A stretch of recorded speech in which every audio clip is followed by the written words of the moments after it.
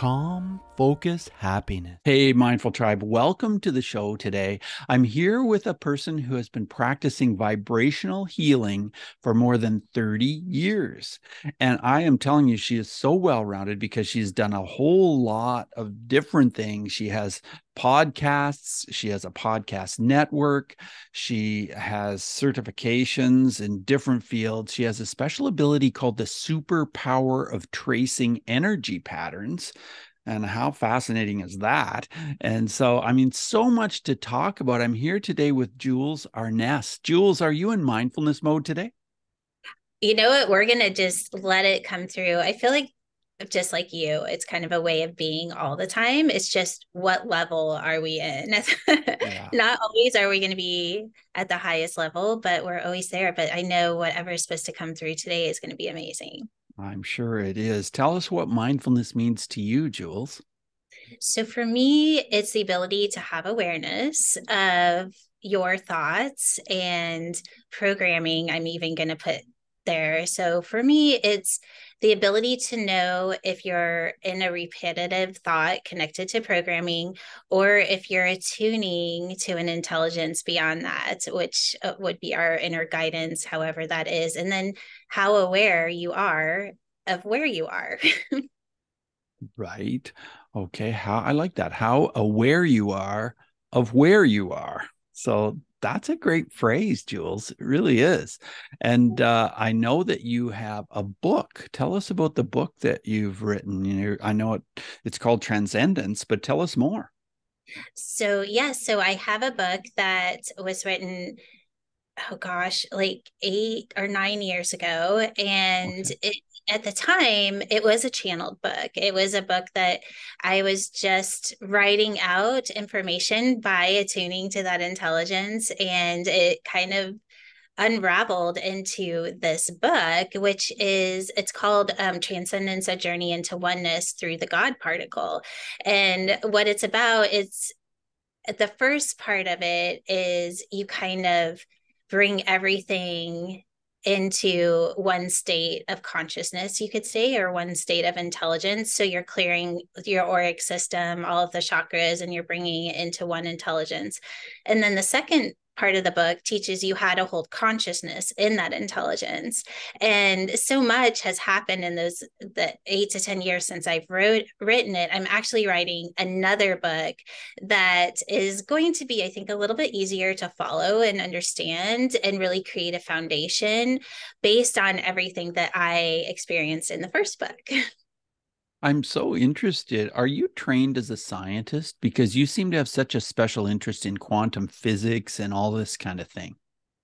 I am not. I everything that I have really learned has been by listening to the intelligence inside of me. And so much so that in 2015 I was told through my guidance system to shut out all communication. And what I mean by that is no podcast, no YouTube channel, no reading books, no, don't listen to information except for the information that I was given through my inner guidance. And I did it. I actually did listen to my first podcast ever about 2 months ago since 2015. So it was, Mhm. I stayed true to that. And I still try to because, I think that's what I'm finding is everything that we need to know is inside of us. And if we really attune and master the skills of how to listen to that, everything we need to know is there. And then it's cool that science is already proving what is also there. Yeah, that is cool. I think you have a website called activateevolution.com. Tell us how you came up with that name for the website and what that means to you. So that website is, I first started it with, I had a podcast and it Mhm. was just called Evolution because I actually didn't want to name it. I wanted it to be my logo, which is a symbol, which is a scalar frequency. But then I realized, well, I can't just have it be a symbol because podcasting, there's no image. And so I can't, I have to be able to tell them what it's called. So I came up, well, what about evolution? Because it's never ending, it's always evolving. Mhm.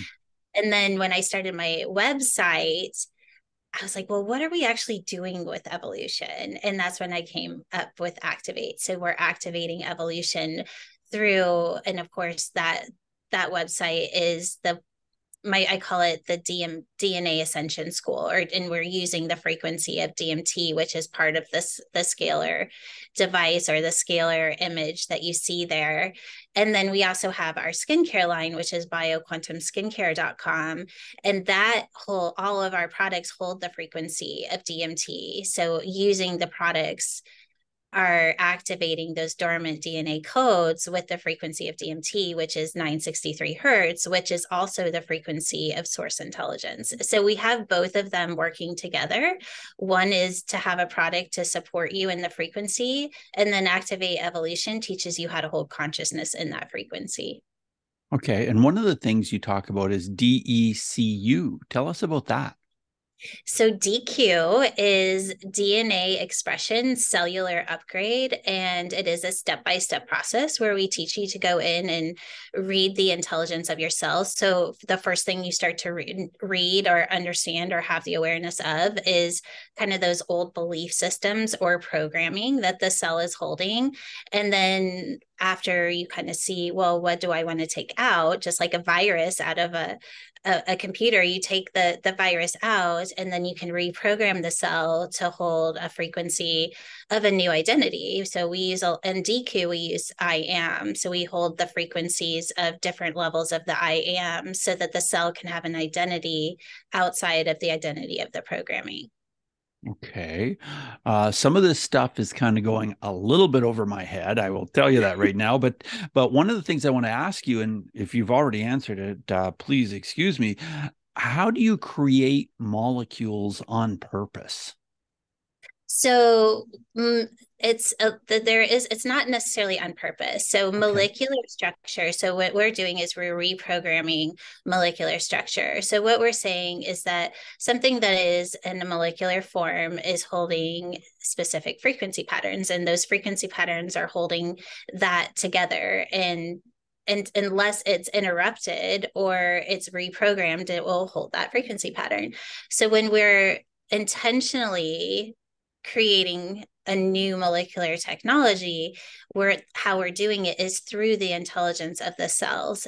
So I'm going to break it down and make it really easy. So right now our cells function, or the body functions by reading the environment, and even our brains also, like, it reads the environment. Are we safe? Are we this? Those mirror neurons are always firing. Well, our cells work in a very similar way. And so what we're doing is we're going in and we're kind of taking out that primal behavior, or identifying in our old belief systems that aren't necessarily serving us. And we're kind of upgrading with scalar wave frequencies, a new technology or a higher level technology, upgrading human potential Mhm. by activating the frequency of DMT, which is 963 hertz, or it's also the frequency of source intelligence, so that the body itself is actually holding that frequency. And then you can only imagine, the way I like to describe it is when you go to a really high frequency retreat and you feel really good when you're there, like you have higher consciousness, your perspective shifts, you feel good, you have all these ideas of what you're going to do to change your life because you're held in a high frequency, right? Well, Yes. that's what we're doing for the body, is we're putting the body in a high frequency. So the consciousness that's in your body is also starts to resonate in that frequency. So it's the same idea, except for you don't have to go to a retreat to do it. Your body's actually holding that frequency, and you're changing the environment of your body so that your consciousness can go along. That's very interesting. And tell us more about this skincare line. Is it for every human? It's for every human. We actually have a lot of men coming in. It's created more on what we call biohacking the skin.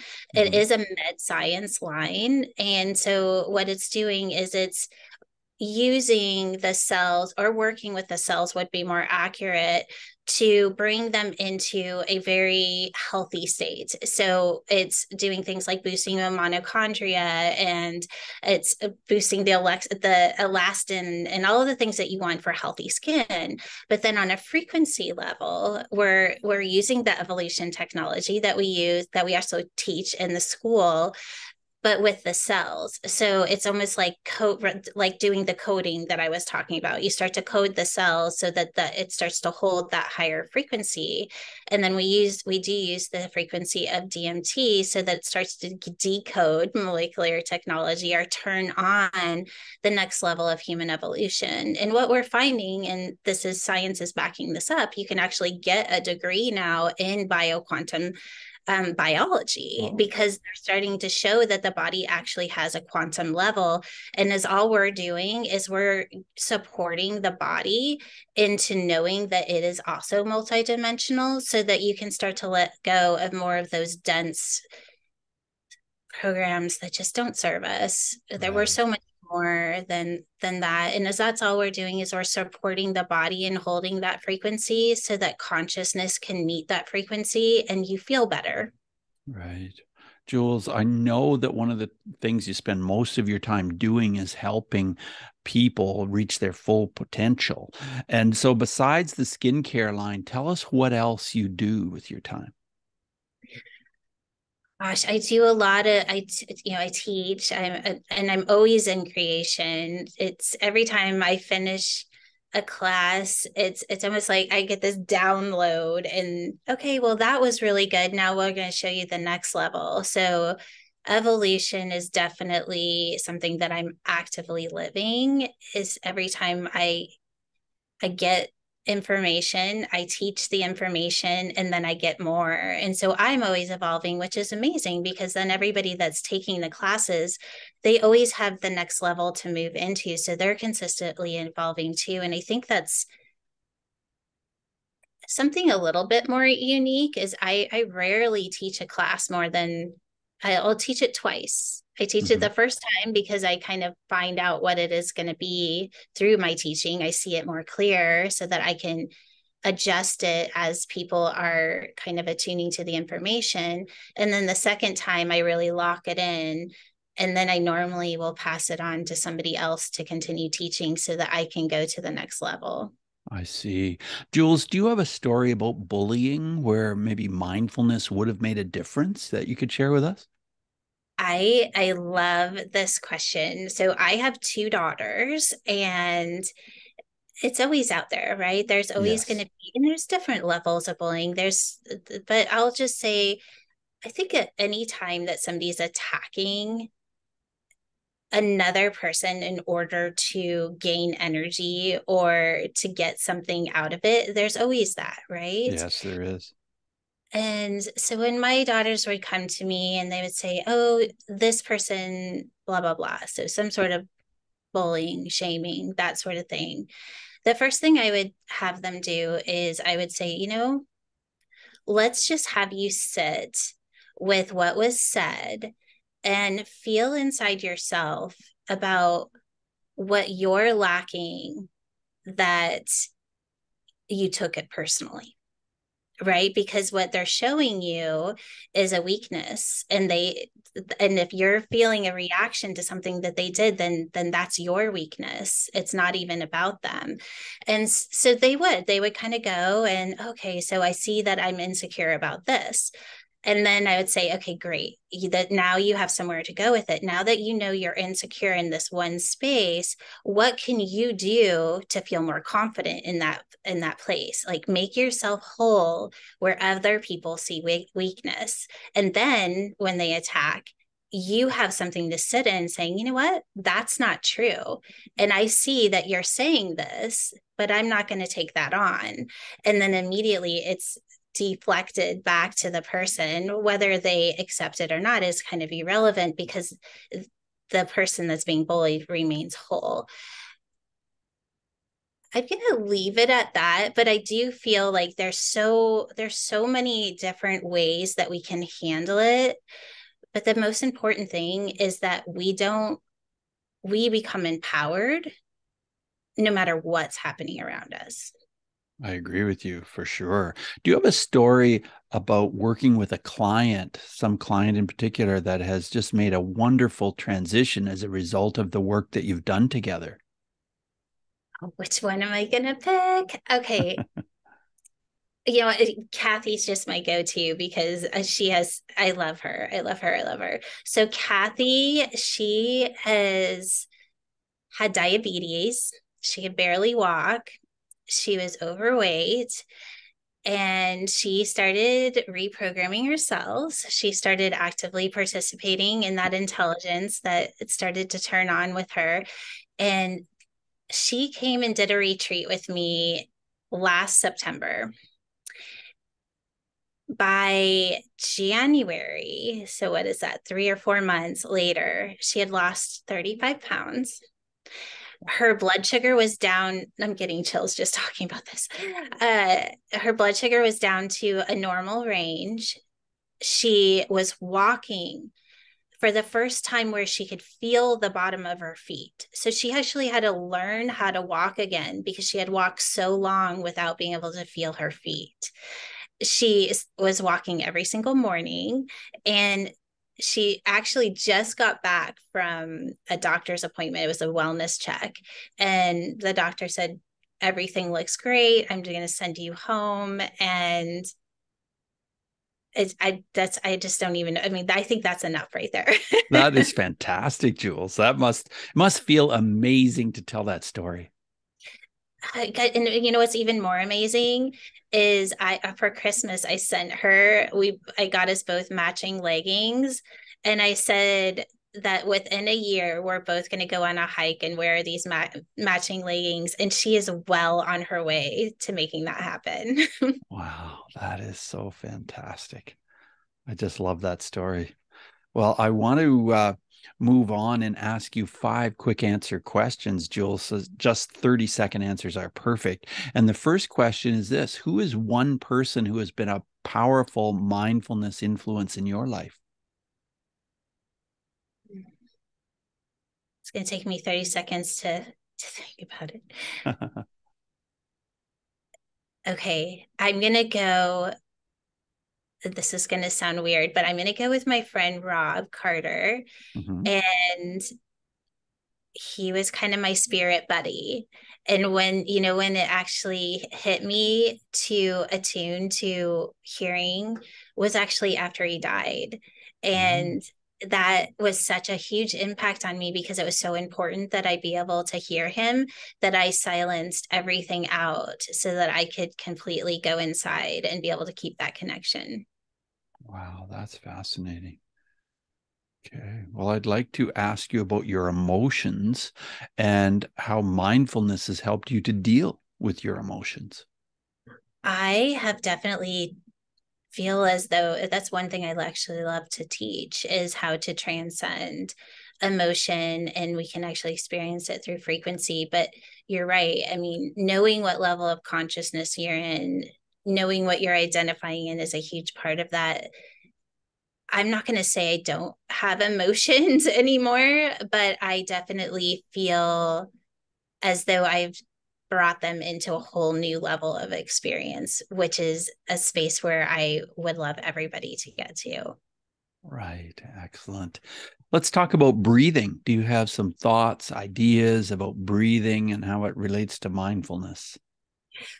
I don't do a lot with the breath. But there's always just those times where it's like, okay, just reset, right? It's just so maybe it's taking the little sigh.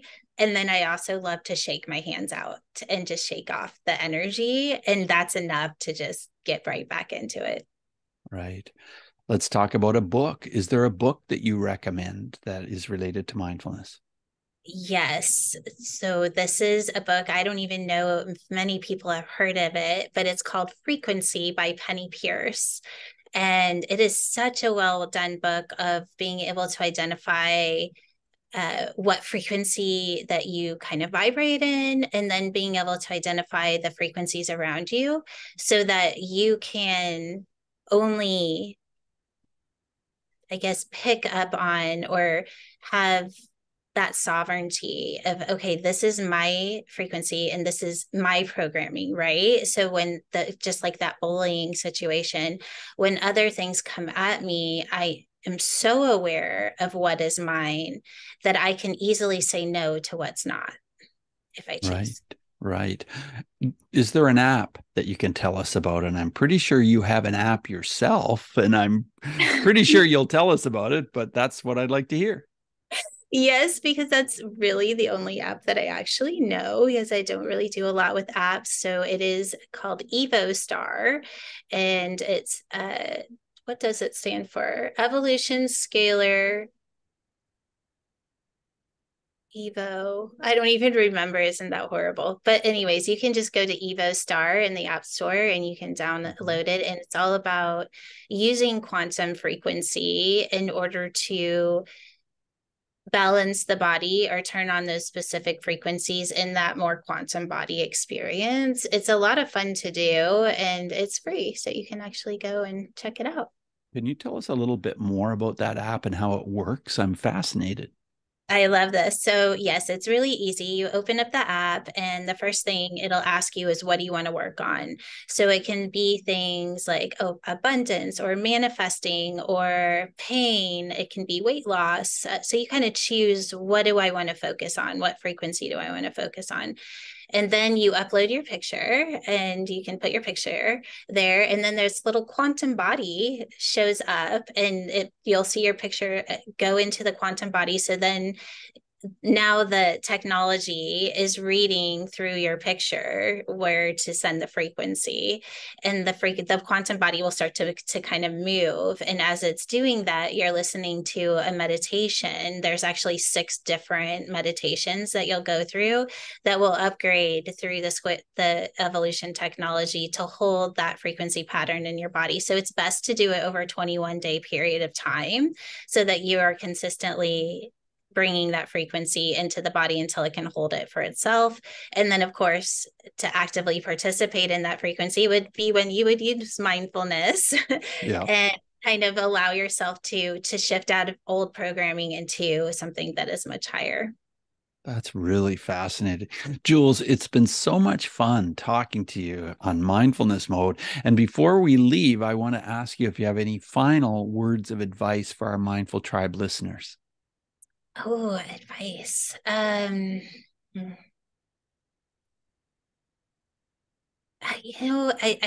feel as though now more than ever, people just need to have permission to just be you.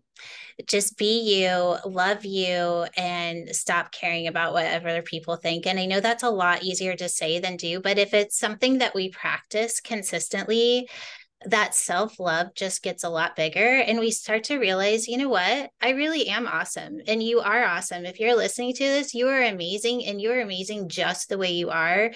Own it, because you're who you are on that authentic level. The world needs that person, not the person that is hiding or staying small because they're afraid of what other people will think.